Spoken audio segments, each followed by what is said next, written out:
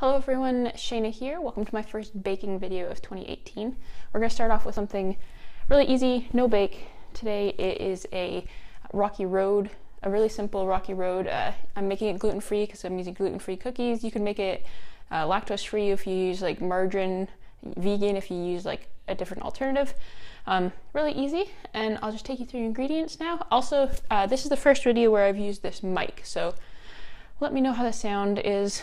I hope it works. It's a little finicky, but we'll see how it turns out. I've got in a big mixing bowl here 350 grams of chocolate. I ran out of dark chocolate, so I've got a mixture of milk chocolate chips in there as well, and 150 grams of butter.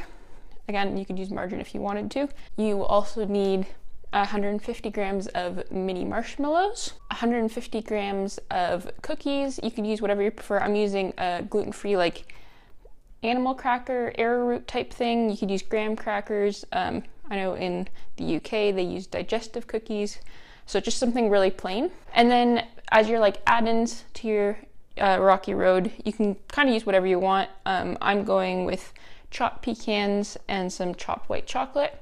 And then to help hold it together, I have 4 tablespoons of corn syrup. You could also use golden syrup, you could use clear corn syrup, whatever you have on hand. So we are going to start by melting the butter and the chocolate in a mixing bowl until it is nice and smooth. Make sure you do it in like 30-second intervals so you don't burn the chocolate.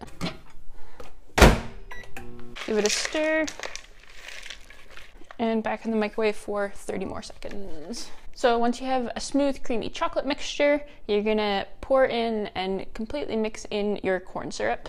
You wanna make sure you work fairly quickly so that your chocolate doesn't set.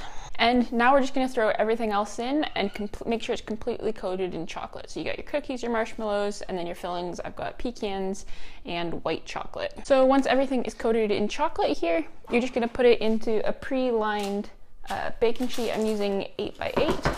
Squish it flat and then let it set for, I'm assuming it's gonna take at least half an hour to set.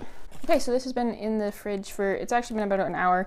It could probably sit a little bit longer. But I'm just gonna cut it now.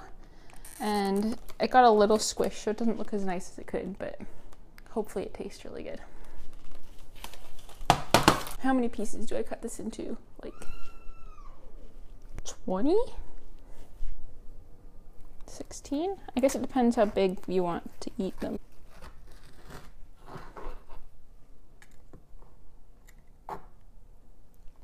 Right, there we are.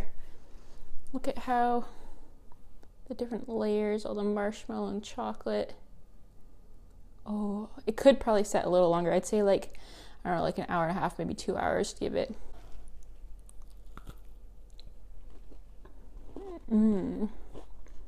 Marshmallow, sorry, you're gonna hear crunches. Marshmallow is like my favorite thing, baking anything with it. Marshmallow, white chocolate. It is a little bit butterier, more buttery than I expected it to be. So it's very rich. Probably smaller pieces would be good. And I think it might taste a little bit better if you used mostly dark chocolate too, but I ran out of dark, so it's mostly milk. But yeah, there you have it. Really super easy rocky road cookies, squares, I guess you'd call them. Let me know if you make them, what you think of them. Thanks so much for watching, and I will see you guys, I guess, on Sunday with my regular weekly vlog.